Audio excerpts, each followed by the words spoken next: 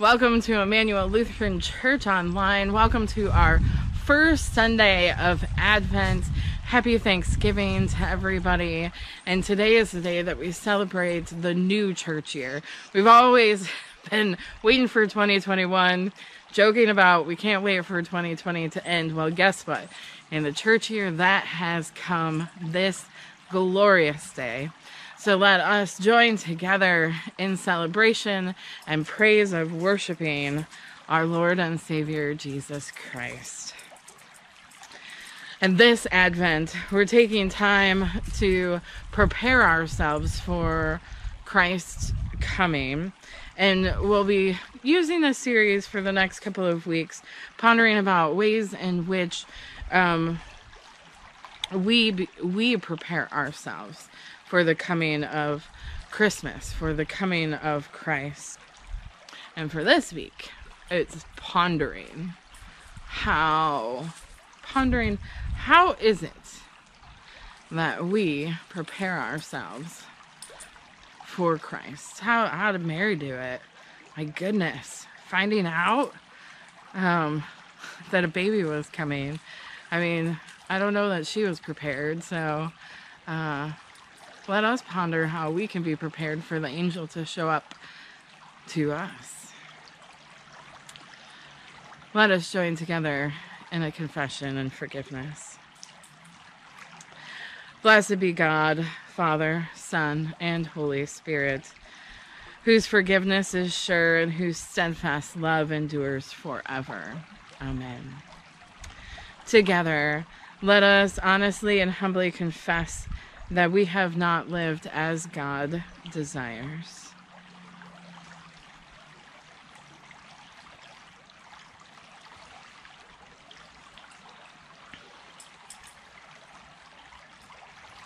Loving and forgiving God, we confess that we are held captive to sin.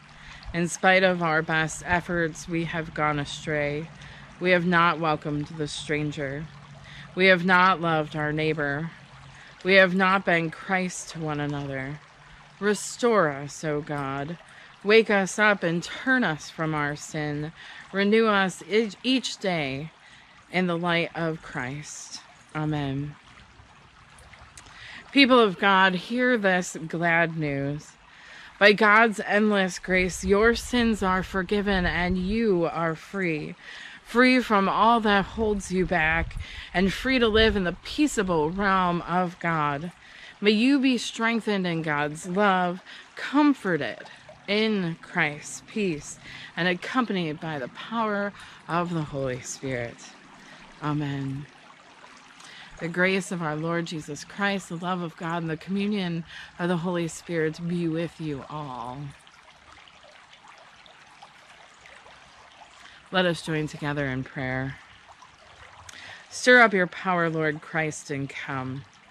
By your merciful protection, awaken us to the threatening dangers of our sins, and keep us blameless until the coming of your new day. For you live and reign with the Father and the Holy Spirit, one God, now and forever. Amen. We praise you, O God, for this evergreen crown that marks the days of preparation for Christ's advent. Light one candle to watch for Messiah. Let the light banish darkness.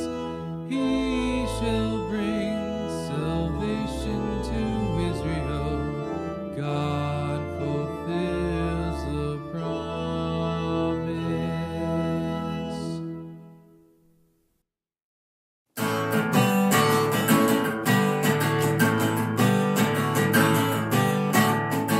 Gather the saints, we come to take our place in history. Miracle of God's love here for all to see. We come with hope, we come with faith, we are many, we are one.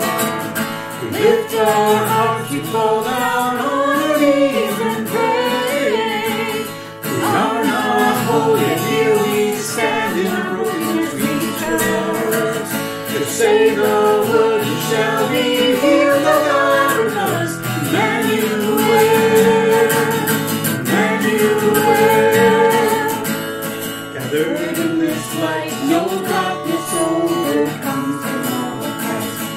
For in His sacrifice, our world has been made new. We come with hope, we come with faith, we are many, we are one. We lift our hearts, we fall down on our knees and pray. We are not holy, and here we stand in your brokenness we trust. To say the word, we shall be healed, O God with us. Immanuel,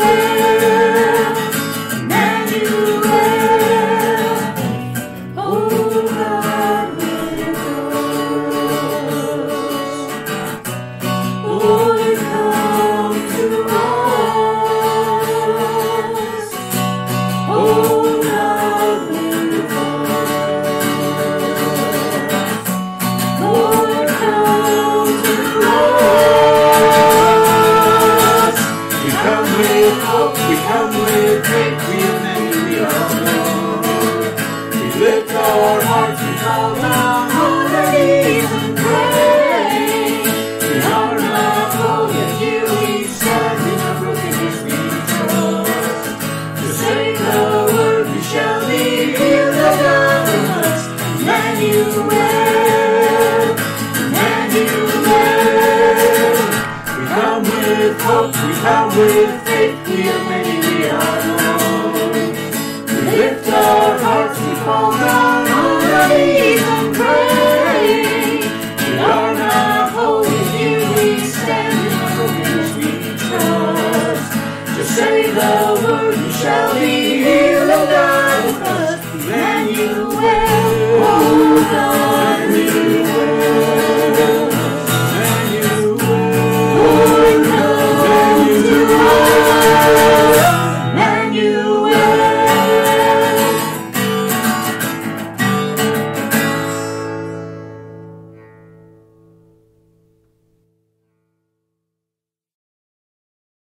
A reading from Colossians, the 3rd chapter.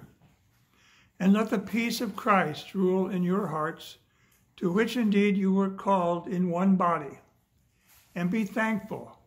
Let the word of Christ dwell in you richly, teaching and admonishing one another in all wisdom, singing psalms and hymns and spiritual songs, with thankfulness in your hearts to God. And whatever you do, in word or deed, do everything in the name of the Lord Jesus, giving thanks to God the Father through him. Word of God, word of life. Thanks be to God.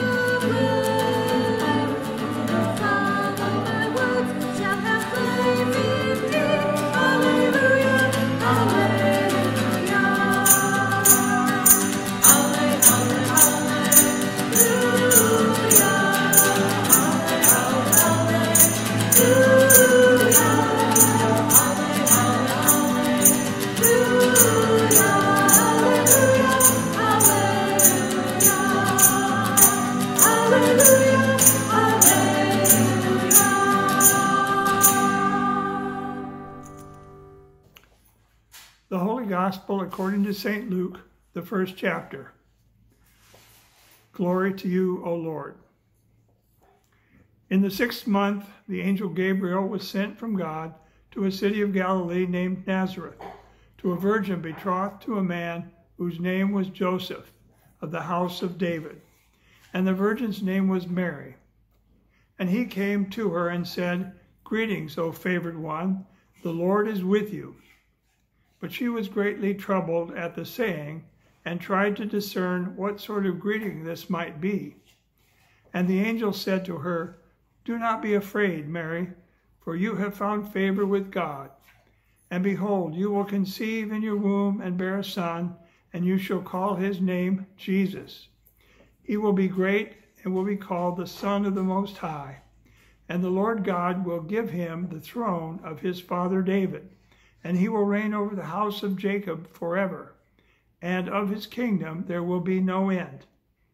And Mary said to the angel, "How will this be, since I am a virgin?" And the angel answered her, "The Holy Spirit will come upon you, and the power of the Most High will overshadow you. Therefore, the child to be born will be called Holy, the Son of God. And behold, your relative Elizabeth, in her old age, has also conceived a son, and this is the 6th month with her who was called barren, for nothing will be impossible with God." And Mary said, "Behold, I am the servant of the Lord. Let it be to me according to your word." And the angel departed from her. The Gospel of the Lord. Praise to you, O Christ. Norman Rockwell lived in 1894 to 1978 and became famous for his paintings in a magazine called the Saturday Evening Post. And perhaps Rockwell's most iconic post painting, the father of a family is at the head of the dinner table about to carve the roast. The mother is wearing her unspoiled apron, beaming over the meal in elegance. The children gather dutifully around the table, smiling and rosy-cheeked. Rockwell's message? Well, this family's life is picture perfect. So when you think about your family, what comes to mind? It might be dad snoring on the couch while the TV is blasting away, mom completely maxed out after another meal, the younger children fighting again over something, you know, the young son locked in his room playing games on the computer, or maybe has the walls shaking to some sort of alien music. The older daughter, well, she's been on her phone so long, you wonder if the earbuds just are permanently attached to her ear. You know, the family, according to Norman Rockwell, well, it has no hassles, it has no headaches, you're never in hot water. But we all know a real family faces painful and perplexing predicaments. Say that a couple of times. I mean, the truth is, loved ones die. Children, they make bad decisions. Parents, they get divorced. There is never enough money. And who's going to the nursing home this week to see Grandpa? Now, Mary, the mother of Jesus, has to know the reality of how complex and not perfect family life can be, even when God is interceding. Or maybe I should say in her case, because God is interceding. Our gospel lesson for today says nothing is impossible with our God. That is what the angel Gabriel tells Mary. So Gabriel tells Mary that she's going to have a son, but this is not any ordinary kind of son. He will be great, and he'll be called the Son of the Most High. and the Lord God will give him the throne of his father David. Can you imagine? So Mary was probably like 13 years old. We're guessing Joseph somewhere around 20. So she's talking to her fiance. You know, he's busy, let's say, making the floor plans and the wall colors. Mary comes in and interrupts. Joseph, I need you to sit down. We have to talk. Joseph, honey, I'm pregnant. I mean, mind-blowing explosion. Hello, real life. Right there. Well, what are your options? When everything literally looks impossible, because this is impossible. There is just no way.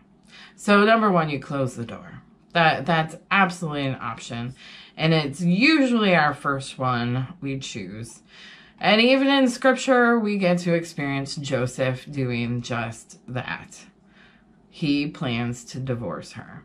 Now we know that he doesn't end up divorcing her, right? Because God again intercedes and some amazing things happen.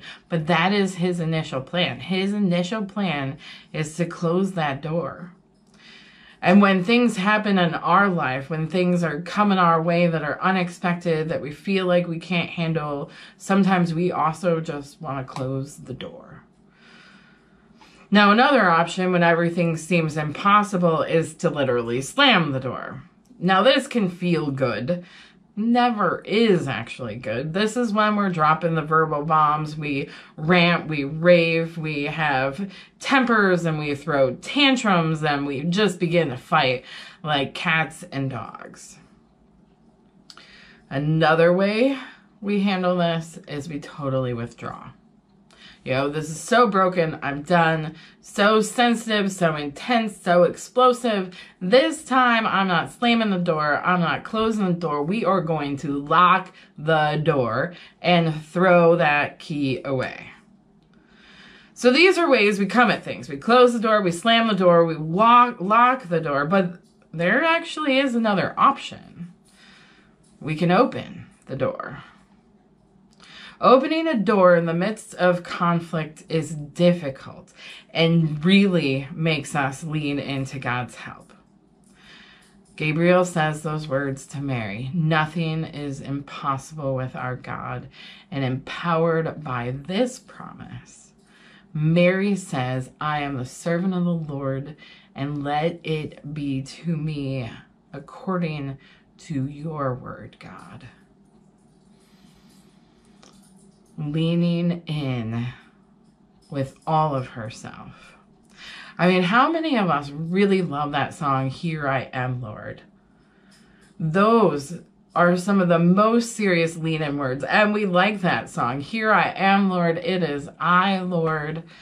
You know, Martin Luther teaches us to say that I cannot, by my own reason or strength, believe in Jesus Christ, my Lord, or come to him. So I can't, on my own, with my own reason, with my own strength. What do? I close doors, I slam doors, and I lock them. And Luther continues, "But the Holy Spirit has called me by the gospel, by the good news, by Jesus Christ. The Holy Spirit has called me." And so we can hear those words of the angels. Nothing is impossible with our God. So in this time of Advent, as we're getting ready for Christmas, as we are getting ready for the coming of Christ, one way we can prepare for Christ is to ponder, what doors can we be opening? God delivers his word to us through Jesus and through scripture so that we can look at our spouses and our children and our friends, and we can open the door. In the last book, The Chronicles of Narnia, and the book titled The Last Battle, C.S. Lewis describes his characters facing the mother of all battles. And they come to a door. And some claim that behind the door was just this life-threatening monster. However, once through the door, They stood on green grass with a deep blue sky overhead, and the air blew gently on their faces like that of a day in early summer.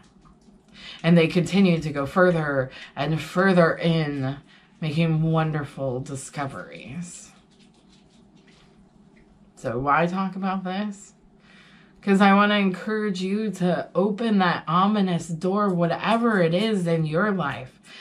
Just like Mary, open your heart, open your ears, and open your life to God's word, the Holy Spirit at work in your life. May you fling open wide the door and find yourself standing on green grass with the deep blue sky overhead and the air blowing gently on your face like that of a day in early summer. Because people of God, nothing is impossible with our God. Amen.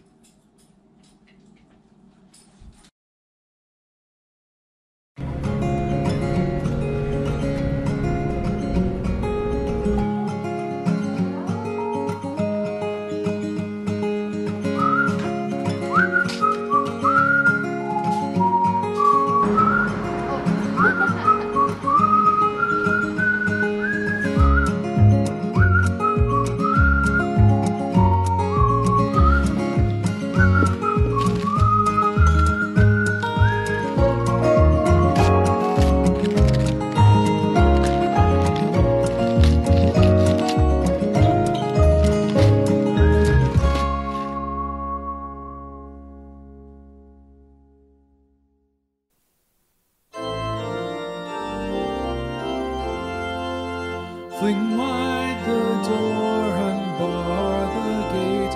The King of glory comes in state.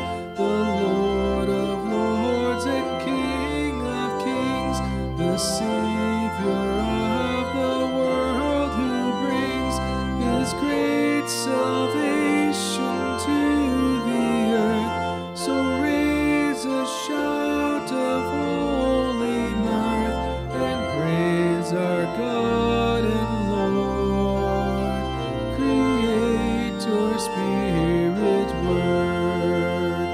He is the rock of our belief, the heart of mercy's gentle self, his kingly crown, his holiness, his scepter is his loveliness.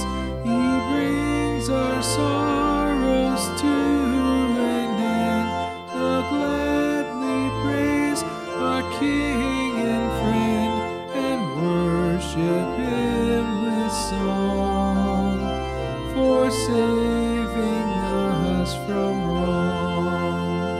Oh, happy towns and blessed lands that live by their true King's commands, and blessed be the hearts he rules, the humble places where he dwells. He is the rightful Son of bliss, who fills our lives and makes us his, Creator of the world, our only strength for good. Come, Lord, our Savior, Jesus Christ, our hearts are open wide in trust. Oh, show us now your lovely grace, upon our sorrows shine your face, and let your Holy Spirit guide our journey in your grace so wide. We praise your holy name, from age to age the same.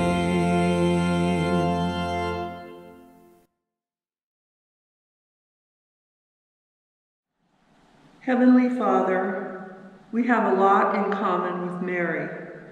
When we consider the enormity of the promises you have made accompanying the birth of Jesus, we also ask, how will this be? To which you answer back in your word, nothing is impossible with our God.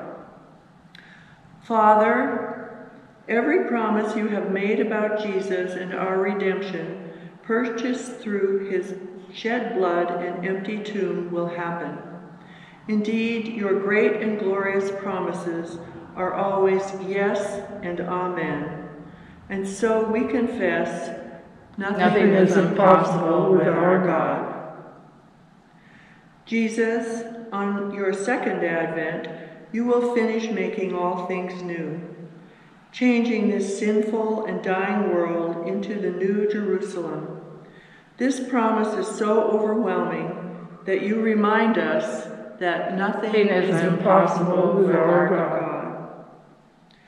Father, heal the pain in our families, especially that of Tom, Sue, Corey, Trent, Victor, Tom, Andrew, Ben, Lonnie, Rick, Hank, Paula, Len, Bev, Jeanette, Lorraine, Bill, Ashley, Sarah, Keith, Marilyn, John, Patty Jo, Janice, and Ted.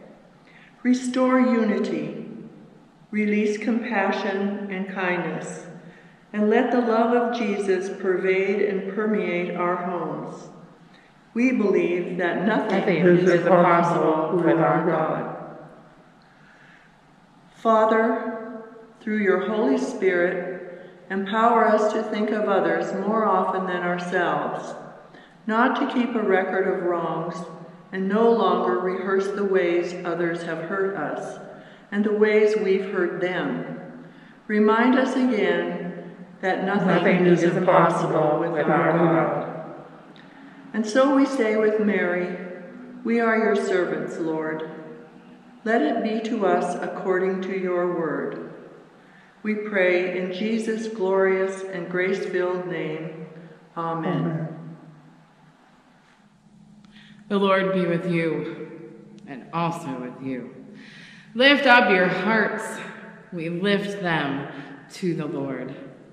Let us give thanks to the Lord our God.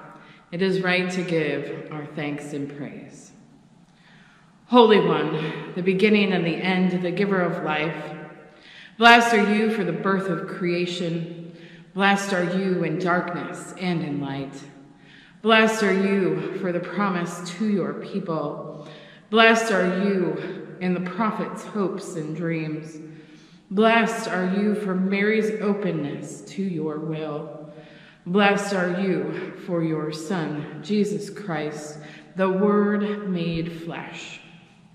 And in the night in which he was betrayed, our Lord Jesus took bread and gave thanks, broke it and gave it to the disciples, saying, "Take and eat. This is my body given for you. Do this for the remembrance of me." And again, after supper, he took the cup, and he gave thanks, and he gave it to all to drink, saying, "This cup is the new covenant in my blood, shed for you and for all people, for the forgiveness of sin. Do this for the remembrance of me."